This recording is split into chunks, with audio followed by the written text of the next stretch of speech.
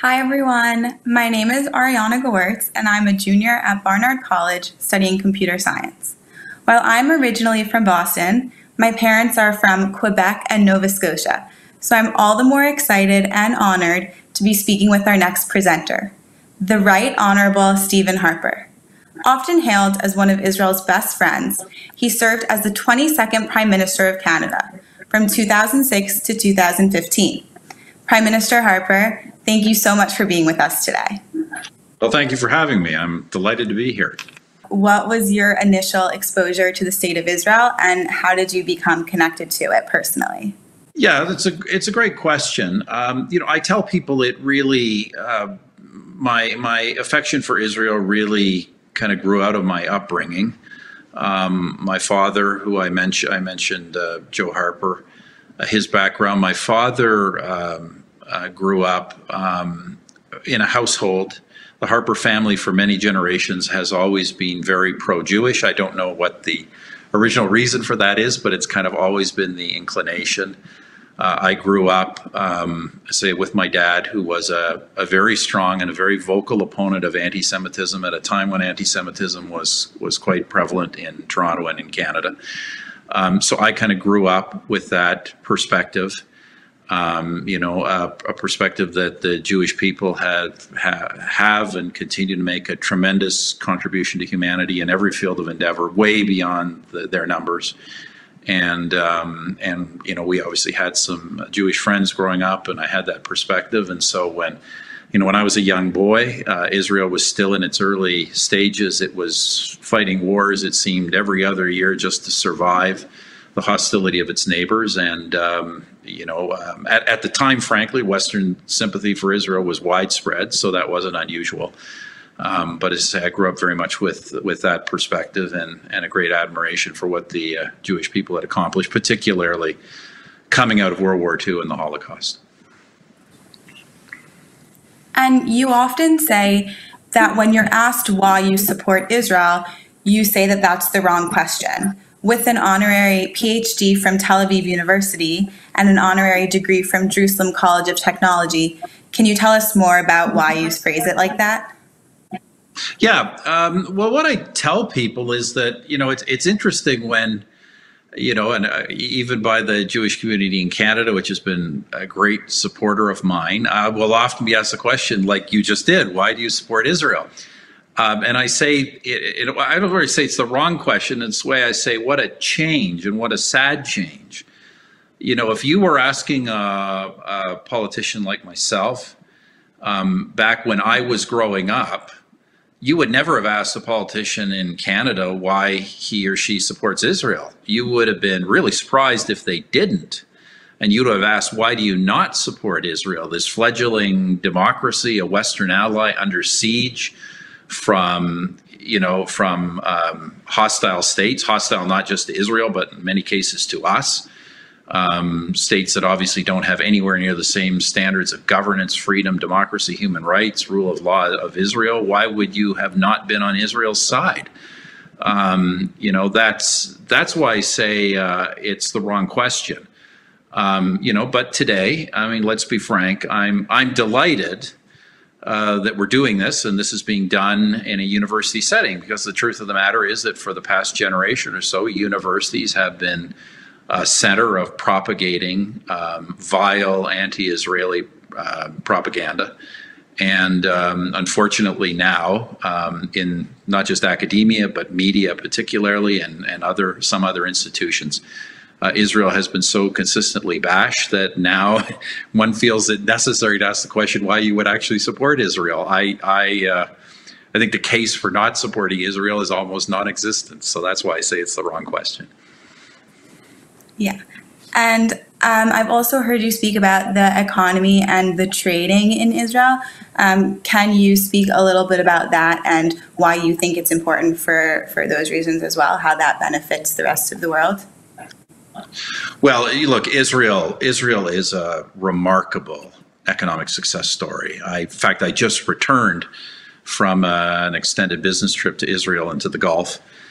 First time ever, I should mention. First time ever, I go to both Israel and the Gulf regularly on business. The first time ever I was able to go to both on the same trip using the same passport. What a positive change that is. But I mean, Israel is just remarkable. This was a country, I think a lot of younger people do not understand how poor Israel was in the 1940s when it was founded. Much of it was barren. The populations who immigrated to it were, for the most part, not wealthy or successful professional people. So what you have today, through many generations of change, is one of the most prosperous, successful, competitive countries in the world. I'm involved in Israel in the technology sector, and in particular the area of security technology. I mean, Israel is just a world leader. It's the number of startups, unicorns that it produces for an economy of its size is just phenomenal. It's just almost unbelievable. I say just prosperous through and through. As Prime Minister, Israel was one of the few countries that Canada actually had a trade agreement when I came to office. We had very few trade agreements when I came to office. We had trade agreements with only 5 countries in the world. When I left, we had trade agreements with 51. But Israel was one we did have, but we modernized that trade agreement to try and take better advantage of the economic opportunity that Israel is. One of the strange things about the Israel-Canada relationship is that in spite of these being both two very prosperous Western democracies, and obviously with tremendous people-to-people links, the actual trade and business between Canada and Israel has not been large, was not large over time. And the reason for that is actually quite easy to explain. It's because the Jewish community in Canada, which had such strong links to Israel, always viewed Israel more as a charity than as an economic opportunity, because of course for many decades Israel relied on the financial support of Jewish community and others around the world to sustain itself as a very modest country of very modest wealth in its early decades. But obviously that should change, and we're pleased to see there has been growth in the trade and investment relationship since we modernized that trade agreement. Great. So now shifting gears a little bit to discussing where we are today and the Israel Summit in particular. The goal of the Israel Summit is to engage students of all backgrounds with the State of Israel, many of them for the first time, regardless of religious affiliation, political affiliation, or academic interests. Why is this event important to you? Why did you want to be a part of it? And what do you think the Israel Summit can help achieve on college campuses today? Well, look, one of the roles I actually have, I spend most of my time now running a global consulting and investment business.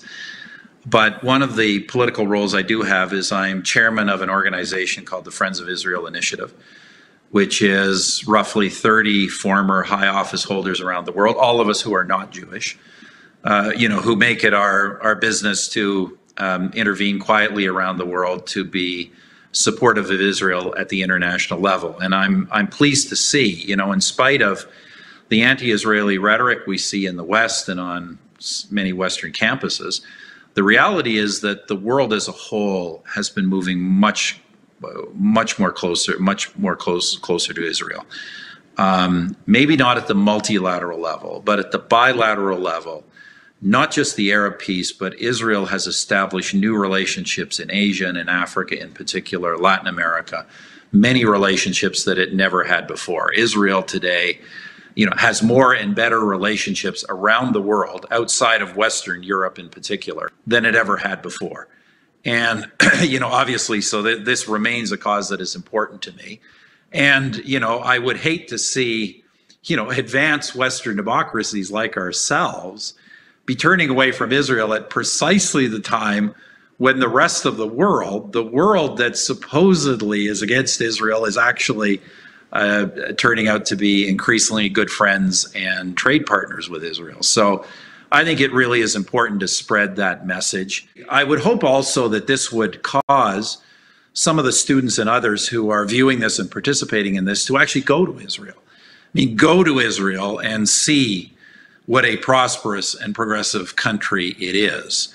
Frankly, it wouldn't hurt to see some other parts of the region to understand how different Israel truly is on every measure of freedom, democracy, human rights, the rule of law, economic well-being.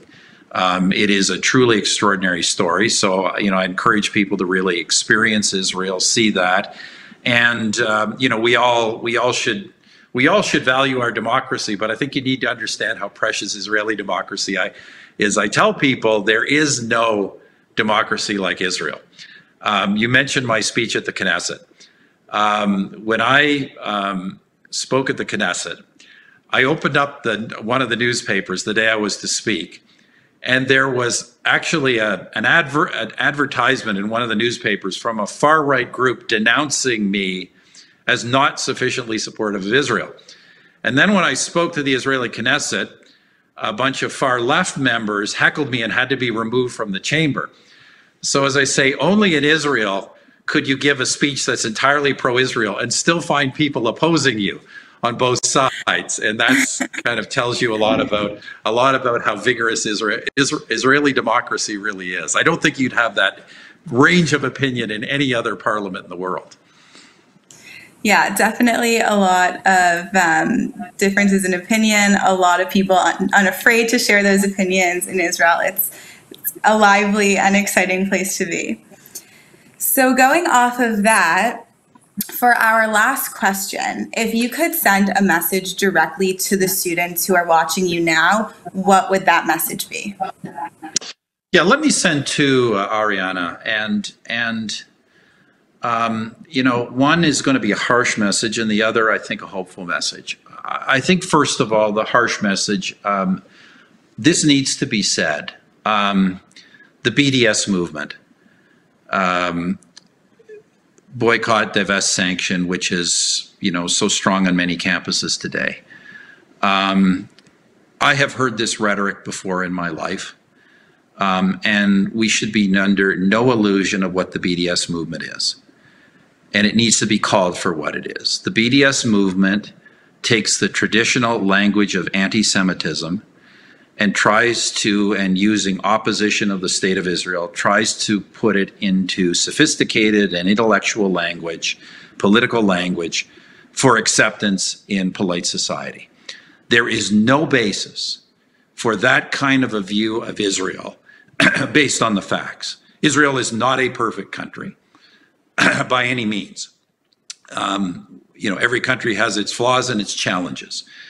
But the only thing that would cause you to distinguish Israel from every other country in the world and single it out for sanction and for divestment and for boycott is frankly an opposition to the fundamental idea that the Jews can have their own state.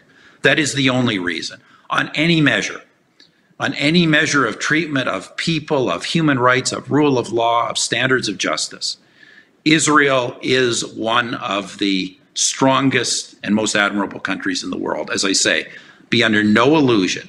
And those who oppose the existence of the state of Israel do so not for its policies, they do so fundamentally. There is nothing Israel could change that would cause them to support Israel.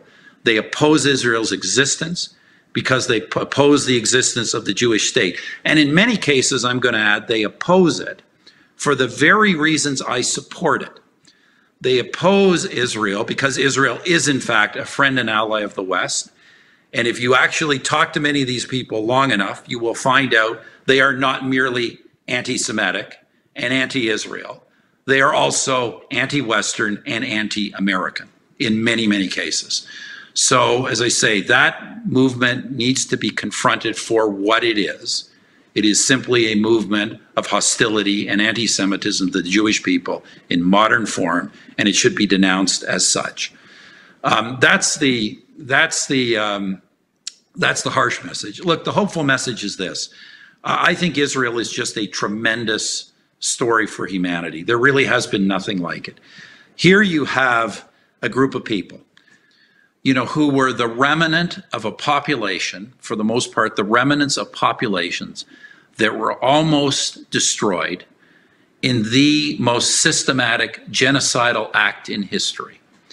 They went to a part of the world that was extremely poor. Obviously, there were some Jews already there. They went back to their community there, and they built one of the most progressive, prosperous, forward-looking countries, and they did so in a part of the world that remains dangerous and generally poor today. So it is just an incredible story. You know, people who, the only time in history, you go there, you hear the Hebrew language, the only time in history, a dead language has actually been revived and become the common language of a national population. So this is a tremendous story of what humanity can accomplish when it really wants to, and I encourage everyone to understand that and to go there and see it for themselves. It's amazing. Well, thank you so much, Prime Minister. It's been truly an honor. Thank you for joining us today. Yeah, well, thank you for having me, and all the best with the rest of the summit.